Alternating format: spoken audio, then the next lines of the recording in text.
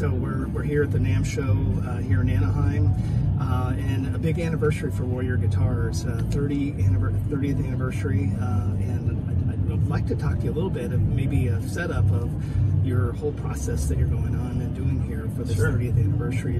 My dad and I started a music store called a Sound Post, and I was going around to clubs with strings and stuff and selling to people playing.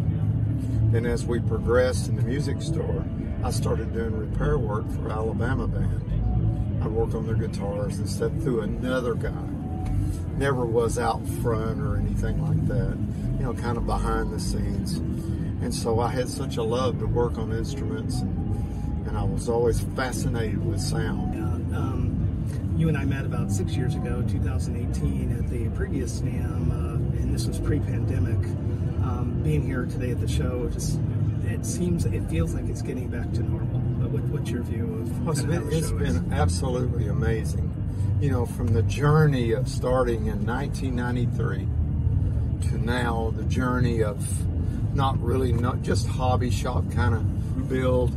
We always had the heart that we really didn't go to school for, or wasn't really trained in this level. And the journey began with Warrior in 93.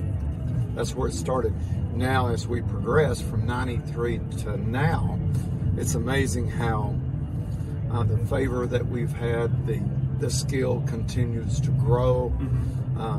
The heart for playing and people continues to grow.